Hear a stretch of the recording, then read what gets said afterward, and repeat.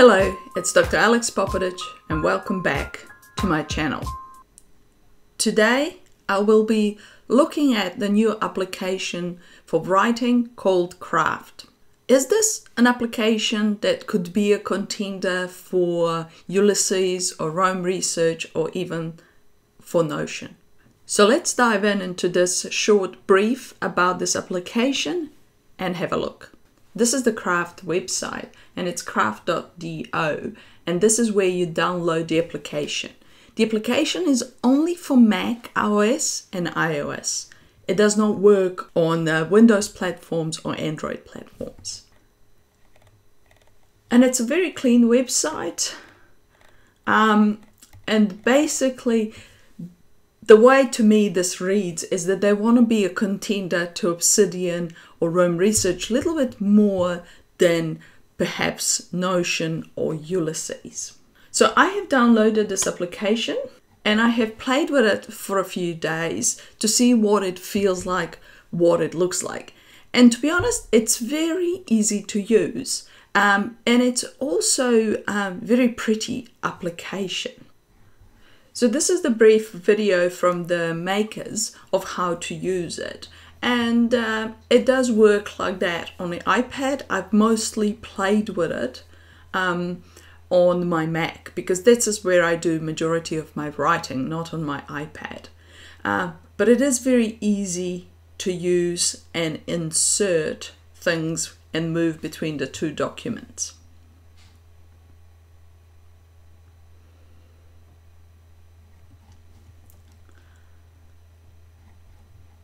These are my documents that I've created briefly, and this is one that I've imported from Roam Research. And you can import your documents into Craft, but as I don't have a paid account, you can only import 1 or 2 or 3 documents at a time.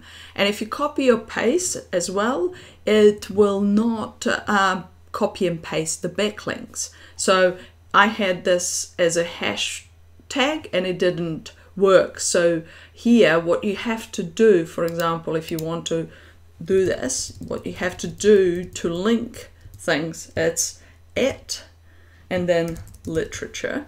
And if you already have the document, for example, this is what it's going to come up as. The double brackets don't work as a linking thing in Craft. Kind of they do, but kind of they don't in some ways.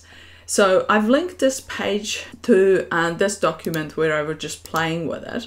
And if I want to open it, I can just go into this arrow. And to start with, what I do like is seeing this kind of preview. So we'll go into that page and I'll show you how the application works.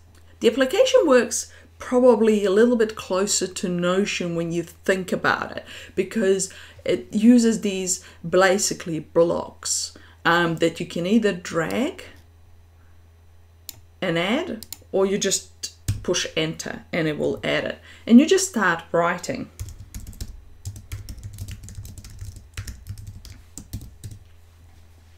And it will do a block. You can also insert code or formula or a text line or a photos from the your computer. And it's very, very easy. What this has advantage in comparison to Notion is the way that you can format your document, that you can very quickly insert things like to-dos or format it in different ways, or add colors or add different font as well. So to see how I've done this area here, if you want to do that, so you just click on it and then you undo this focus button, okay? And this is the block button. So now it doesn't look like that, but if I want to kind of emphasize it a little bit more, I can put that. And if I even want to focus it, I can do that. If I want to a card, which is here, I just basically choose few styles. And the styles are limited in unpaid version or free version, but let's say I put that one and that one, apply the style, and I can also change the style through here.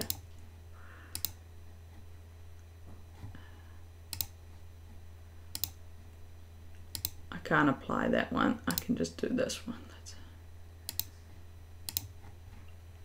and apply it. And this is kind of like a new page or a new card within, or gallery type stuff in the Notion within this page. You can also add different pages into it, similar to Notion. So I could group a page. Either I can link it by adding different stuff into here, or I can just add a new one. And that way you can group things, as I said, a bit similar to Notion. If you want to do a linked or backlinks, similar to how it works in the Roam Research, you basically put it, and this starts writing whatever you want to, like, and it will create a link to that new document. I have tried to do like a task manager thing for it to do page or to do page, and it says that I have few to-dos linked to this video a file, as well as journaling file. So I can go and have a look at it. I can open this document, or I can see approximately what that part is, but I cannot filter. I cannot filter any way these pages. I can, when I put today, it doesn't recognize what day it is. It just makes a page with today. If I want to add, let's say tomorrow's page in, or a date, and I'll choose tomorrow, it will put a tomorrow's date on it, and it's opened a page kind of with it, but it doesn't link the documents to that page if you just put a date. I have to make a page with that name and create it. Now it's done it as a block, but it hasn't done kind of like a new page. Now if I go onto it, I will see the link to it. So to me, this is a bit of a limitation in comparison to Roam Research. The other things that you can do here is you can show a cover image. You have to slide it on. On default, it's off.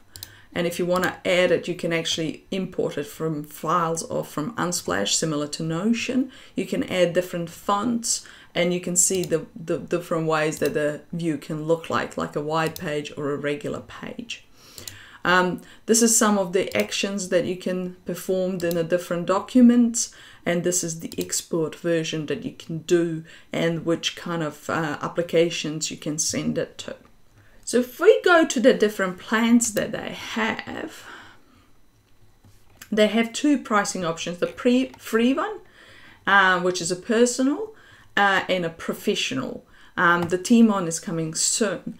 And the difference basically between the personal and professional is that you only have very limited amount of blocks. And when you start writing 1,000 blocks, it's not a lot, as I've noticed from Notion when it used to be a paid application. It doesn't have any search within a documents in a free one, and it can export it into a limited amount of applications or documents. Mostly it's just in the limited PDF.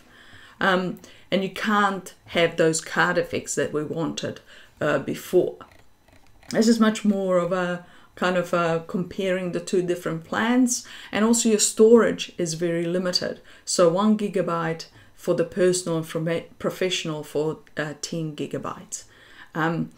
If you start importing videos and stuff like that to keep an eye on it, you basically will probably soon run out of that storage. Also, your version history is only 30 days for professional, and personal doesn't have a version history at all. You also have a limited number of backlinks and the cards that you can insert into each document. So how does this compare to Notion? As I said, with the date, you can add the date, but you can't that easily link it, or you can easily make a mistake. you cannot add tables or databases, so you cannot use this as your personal management system or knowledge management system. Or it's much more pretty application when it comes to color palettes and cards, insertion and seeing the document.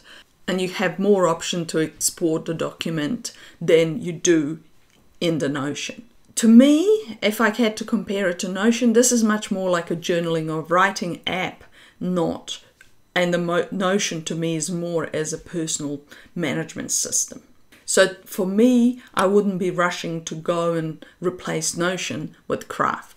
How does it compare to Roam Research?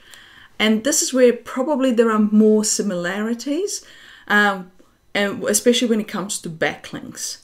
But when it does come to backlinks, it's a bit more limited than what you can do in the Roam Research. So in Roam, you can sort your backlinks, you can see the unlinked references that you haven't yet linked, but that it finds that possibly they should be linked.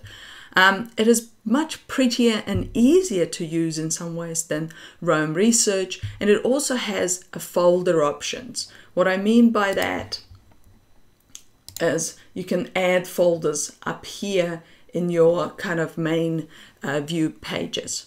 There is no graph as yet that you can organize to see your links between different documents. It's all done within a page as such. So probably in some ways you could put them in a similar folders than you can't that easily do in the Roam Research, but it's still, when you start having lots of folders, you might not find the backlinks that easily, and you have to do it manually.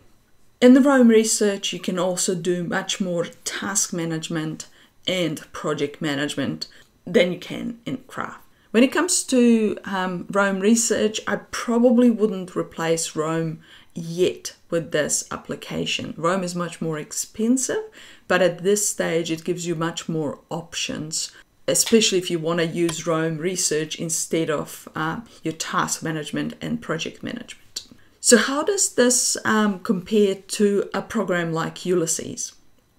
And this is probably what this application is most similar to, and possibly has some advantages to Ulysses, is because of these backlinks.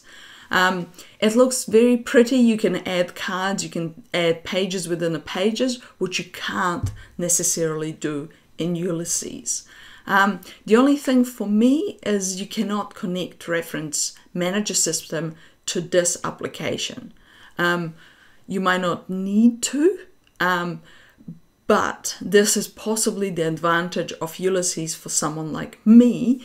In conclusion, Craft is a very easy and pretty application to do if you're going to use it for writing and journaling. If you want to use it more as a personal management system, then this is not your application, or at least not yet. If it wants to compare itself to Notion and Roam Research, it's not there yet, but it has some advantages when it comes to comparison between this and Ulysses for people who do certain types of writings and journaling. Thank you very much for watching this video, and bye for now.